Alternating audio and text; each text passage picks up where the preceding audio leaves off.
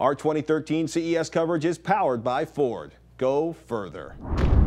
Hey guys, Veronica Belmont here at CES 2013, standing outside the convention center, and I am joined by Charlie here at the Lenovo booth, and we are looking at the Titanoboa. Did I say that right? Yeah, that's right, yeah. Now, what is this constructed of?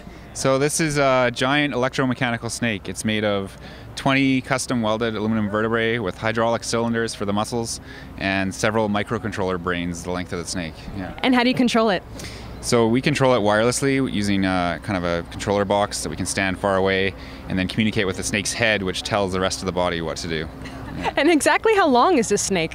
Right now it's about 40 feet long. We snipped the tail off just for safety reasons because it was thrashing around. But yeah, so it's 40 feet long now, but we're going to expand it to the full 50 feet to really replicate this ancient snake that used to exist 60 million years ago called Titanoboa. So this is based on an actual creature? Yeah, so they found fossils for this thing in Colombia, and it used to exist back in prehistoric times, and it went extinct because the climate cooled down. That's what they figure. So now they say the climate's warming up, so we're resurrecting this beast as a kind of a cybernetic organism or something. Yeah. Back to life. Very cool. And now, so when you're driving this thing around, is it difficult to do, or does it kind of know exactly where it wants to go, or how does it control well? It's pretty tricky because you always have to keep an S shape. Like when you see snakes slithering, they're always in an S shape, right? So you can't just decide to drive and turn this way or turn that way. You always have to plan where your next swoop is going to be, and that gets a little tricky. It takes a while to get the hang of it. Now, what do you use this primarily for? Is this an educational tool? Is it just something for fun?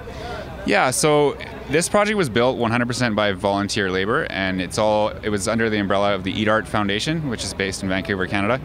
And what our mandate is to build huge, kind of really technically complicated projects. That's the Mondo spider in the background, in case you can hear it.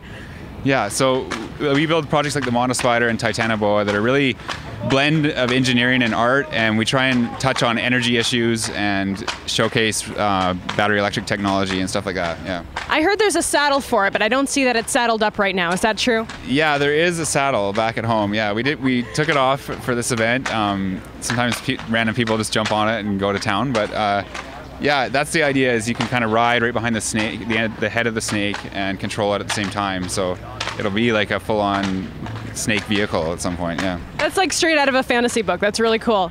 Awesome. At CES 2013, I'm Veronica Belmont. For tons more videos, head over to revision3.com/CES or youtube.com/TechHD. I really wish you brought the saddle. That is just kind of heartbreaking. Next time. Okay. Thanks to Ford for powering our CES coverage.